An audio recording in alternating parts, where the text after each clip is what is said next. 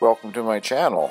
These slides that are rolling by are an indication of some of the things that I cover on a regular basis in my videos.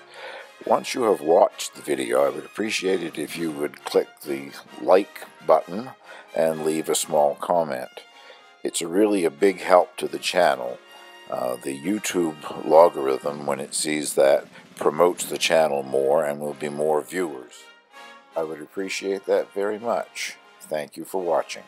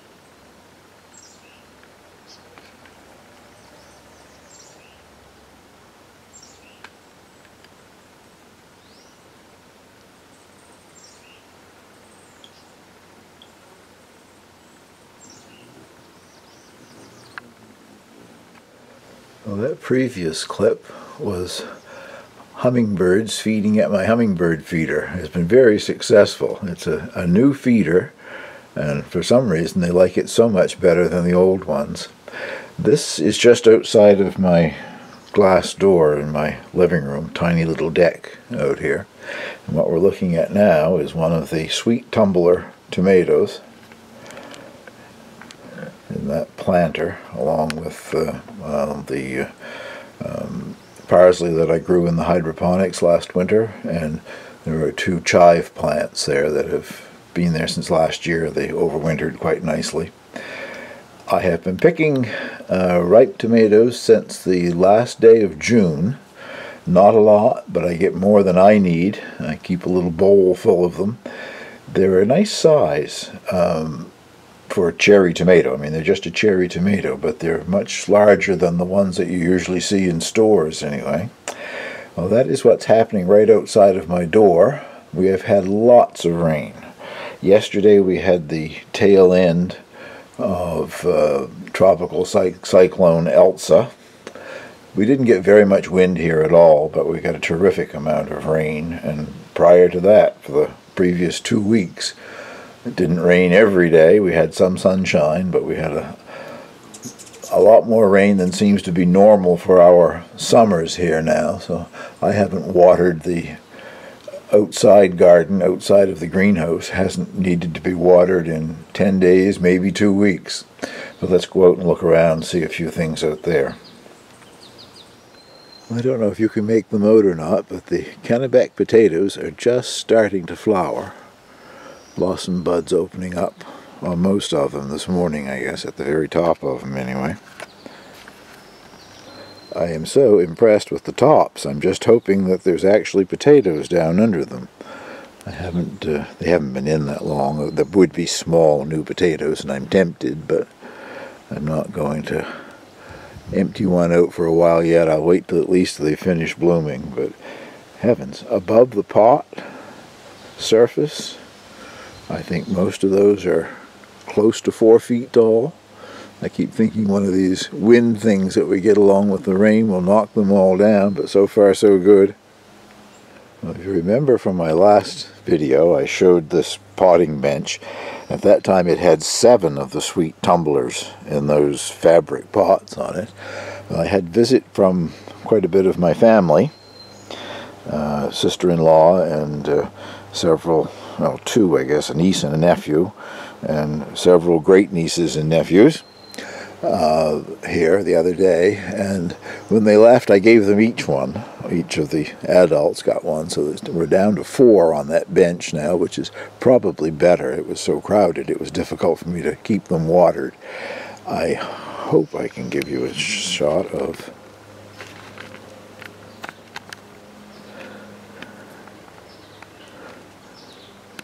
should be able to see a lot of the little ones there. I've been getting ripe ones off of them, but what I'm talking about anyway right now is having them outside in the garden. They're definitely getting pollinated. There are fewer yellow flowers there, believe it or not, than there were a week or so ago, because a lot of them have got pollinated and started to grow little tomatoes. This is one of the beds with winter squash in it, buttercup type squash. I'm not having any flowers yet. There are lots of blossom buds. 6 plants in that bed and 6 plants over in the other bed. I think I mentioned that I was giving everything a weekly feeding with Miracle-Gro water-soluble fertilizer. Well, haven't been able to do that for 2 weeks because the ground has never been dry enough that I would water them. And if you water them with the fertilizer anyway, these heavy rains that we've been having would just wash it right out. So they've been on their own for a couple of weeks and they're still looking quite good. But you wait to the end of the video and I show you what is happening up at the community garden. It is amazing the difference in here and how things are growing up there. Well, my 2 rows of parsnips have grown so much that they're like one thick row there now, but there is a spacing of 7 or 8 inches in between there. Carrots are doing similar, but also I can see where there is more dill that needs to be pulled out. I don't know how many thousand seedlings of dill that I've had in the garden this year. After disturbing that soil that used to be in the hoop house and putting it everywhere out in the gardens, it stirred up a lot of dill seed that had been there for years, I guess, and it's germinating everywhere. Well, I've had 1 meal off the perpetual spinach, which I guess I've said many times before is actually a type of chard, but it's very delicate and very nice, and I really enjoyed it. I see some big leaves there with holes in them, slugs or snails. I have slug and snail bait, organic one made by Safers. And I've got to put some of that out here today, but with all the rain, it sort of looks like little pieces of soap, whatever it is, it melts away in the rain. Well, I cut the scapes off of my red Russian garlic, and I have been using them, enjoying them more than I did in the past. I usually found them too strong, but I've been using them sparingly in a lot of different things that I've cooked, and I find when they're fully cooked they're milder than the actual garlic clove itself would be, but I have been enjoying them anyway. Some time ago, maybe 3 weeks ago now, I pulled one, and it was just like one single bulb. It hadn't even started to divide. Well, this morning I pulled that one, and that's a small head. If I can get a hand in there to show you, but it's several cloves. Watched Southpaw Davies' video this morning, and he has pulled his and got some magnificent heads, but after he cleaned them up, then they started to turn red, so I guess that will happen with that one as well. But anyway, my point being, I'm not going to pull the rest of them yet. They're too small. They're still looking nice and green. Some little brown tips on some of the leaves, but as long as the foliage seems to be looking good, I'll leave them alone, and hopefully the bulbs will continue to get larger. But this one here is definitely usable. I'll leave it in the sun somewhere and let it dry. The sun on the screen is so bright, but I think you're looking at the top of the Scarlet Runner Bean teepee. And it did what I thought it would do. They went to the top, and then they've gone beyond the top, and they're just sort of tangling themselves together and hanging back down there. But what I want to show you is I have got flowers on the things. I will have beans sometime in the near future. I have little things like this all over the plant, so they're just starting to bloom. But there's hopes of some Scarlet Runner beans in the not-too-distant future. Well, the brassicas are continuing to look very nice. I think the section at that end is cauliflower, in the middle is cabbage, and on this end is broccoli. Wonderful leaves. I don't see any broccoli heads or any cauliflower heads starting to form yet. They're still very clean, and I have given them, I guess, 3 treatments with the BTK so far. After yesterday's torrential rain, they'll need another one in the next day or two sometime when it's nice and warm and dry. I will give them another shot of it, but the leaves are remaining quite clean. Some lower leaves have been eaten up quite a bit, and I suspect that's slugs. I don't really see where there's been any cabbage loper damage yet anyway. This is my zucchini patch, or noce, a summer squash. They don't actually call it a zucchini, but it looks very much like a green zucchini to me. Hopefully you can see a lot of flowers down in there. There have been both male and female blossoms, and I picked a lot of the female blossoms with the small squash behind them and fried them. I've never done it before. I've been aware of it for years, but I've never done it before. I'll insert some photos here to show you what it looked like. Very interesting, very different. The little zucchini on it tasted like a zucchini, and I can't explain what the blossom tasted like. Has its own unique flavor, but quite nice. I'm sure it's something I will do again. Well, as I said, it was quite easy to do. I did a little Google search online and found a recipe for the batter, which is very simple to make. Flour, eggs, milk. I think there was a little baking powder in it or something, but quite easy to do. And you don't need to deep fry them. I shallow fried mine in canola oil, which I just recently discovered. Canola oil, canola, means Canadian oil. I never knew that before, something I read recently. I know we grow thousands of acres of canola here, and it is sort of our native oil, but canola means Canadian oil. Well, I hope you give these a try. They're really quite tasty.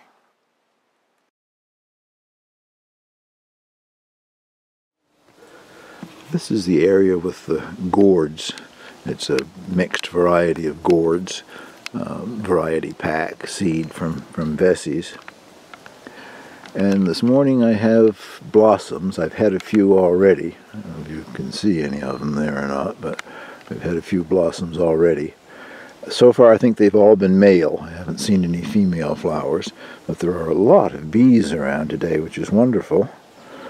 I suppose they've been held back in the wet weather as well, but good to see a lot of pollinators around. I'm in the greenhouse now, and that is the 2 plants of an heirloom French variety of melon. Supposedly tastes like cantaloupe, but this looks like a squash, I guess. I've had lots of male blossoms. 10 days ago I saw 1 female blossom. I'm not quite sure if I was successful in getting it pollinated or not. And this morning there was another female blossom, and I did attempt at least to hand pollinate it. And I noticed that there is a female blossom that the blossom is closing up on, so that must have been out yesterday in that horrible weather. I doubt very much if it got pollinated by anything, because I don't think anything was flying yesterday. Hopefully I'm focused on the right place to show you some of the green chilies on the chili d'arbol.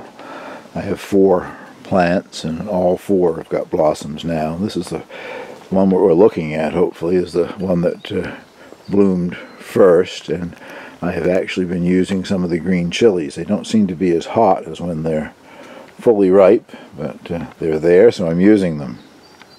I'm getting some decent size gherkin cucumbers, and I have 1 or 2 of the long seedless English cucumbers that I've noticed. The gherkins are, well, actually that would be an ideal size for making dill pickles, one that we're looking at.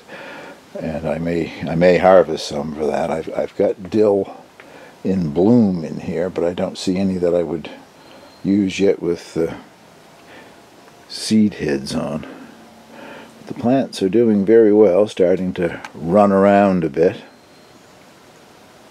Pleased with the onions. They're starting to bulk up, at least some of them are. And this is what they're supposed to do this time of year. I'm hoping that it's sunny and hot enough today that the bed will dry out enough that I can water it tonight, because I would love to give them another feed of Miracle-Gro fertilizer. Well, that is the giant radicchio, the one that recovered after being nibbled right down to the ground. And around it maybe you can see 2 or 3 smaller ones. I threw some extra seed in there, but nothing seems to be bothering it this time, and it looks like it's hitting up in the middle, so I may actually get at least 1 hit of radicchio out of this. This is the beta grapevine, a slipskin grape similar to Concord. And I'm keeping it pruned back, not letting it grow any terribly long whips, but it's got quite a number of clusters on it. I don't know if you can see some of the leaves that look like they've been hit by a shotgun blast, holes all through. Those are the earlier leaves that come out, and every year they are attacked by flea beetles in here. Only seems to be happening in the early spring, and then they disappear, thankfully. I had another grapevine to the right of this one. It was just a numbered variety. It hadn't even been named yet, and anyway, I'd had it 3 or 4 years. It was doing pretty good. Died last winter, and last winter was one of the mildest winters we've had. I didn't explore down below to see what might have happened. I suspect voles ate the roots off of it like they did a lot of other things in here. Well, I think that probably finishes for around here. We'll take a little look up at the community garden before we shut this down. Just arrived at the community garden. Come in through the gate. I can't show you the secret combination. The gate has like a bicycle lock on it. Not that we're worried about anybody coming in to vandalize the gardens or anything, but this area at the front of the lodge here, it has a fence all the way around it. Several of the residents, elderly and have dementia, of course, and they don't want them to be able to get out through the gate and wander away, I guess, is the main problem. So we have a bicycle lock, and everybody that is at the community garden knows what the combination is. Lovely. The beds are really looking great after the rain that we have had for the last 10 days, 2 weeks or so. But this is mine. It was 2 gourds, 2 of the things that I'm calling a zucchini, the noche summer squash, and 2 of the winter squash. And as you can see, it is almost full of potatoes, which I did not plant. Planted them last year. Grew potatoes in here. And these are all volunteers that have come up. I haven't taken any of them out. I don't think they're going to bother the squash or the gourd plants at all. The larger squash plants are starting to run, putting out runners, so they will be outside of the bed pretty soon. And the zucchini type plants are producing nicely. You can see down in there, I guess, is one small one. The blossom is closed, so it must have been in bloom yesterday, and the same down in this one. Not seeing any blossoms on the winter squash or the gourds yet. I think this is the gourds. And they're really starting to come out over the edge. I see little blossom buds everywhere, but I haven't seen anything that's bloomed out on them yet. And I think these 2 along here are the winter squash, which are supposed to be semi-vining. And I can see down in here where this one has just started to put out a bit of a vine. They're not supposed to be vining as much as the other varieties, and I said there weren't any blossoms. And there is a female blossom right there. Unfortunately, if it's going to get pollinated, it will get pollinated from one of the zucchini, I guess. They're all squash, so that might work if a bee goes from one to the other.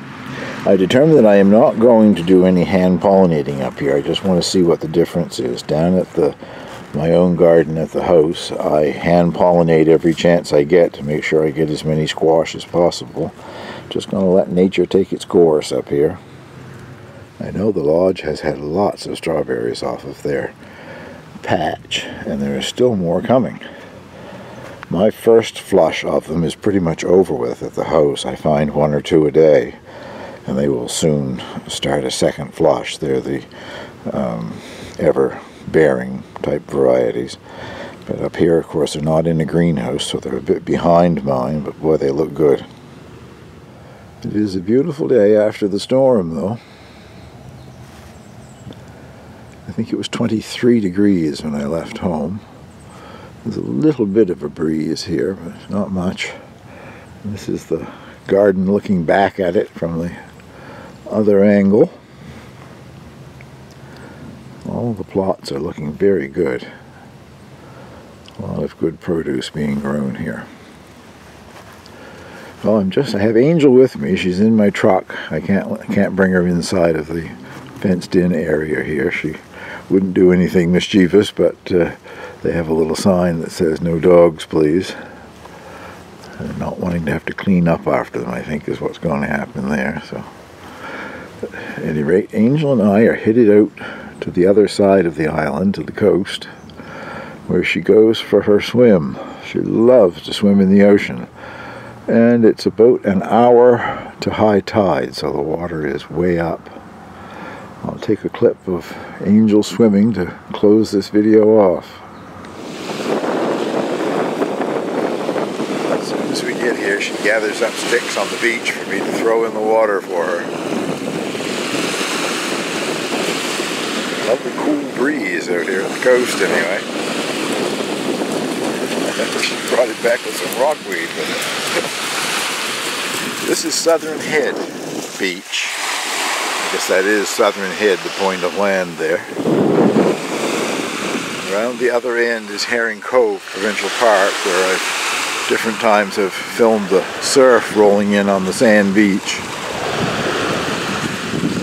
We walk around the point here to Raccoon Beach, and then the length of Raccoon Beach is a long flight of stairs that go up to an area where there are covered picnic tables and that sort of thing. And I go up there. I usually read for a while up there, and then we walk back on the little roads and trails to where I've parked the truck here. It's all to all, we're here about 2 hours, I guess, usually. The girl has had her first swim anyway. Well, thank you very much for watching.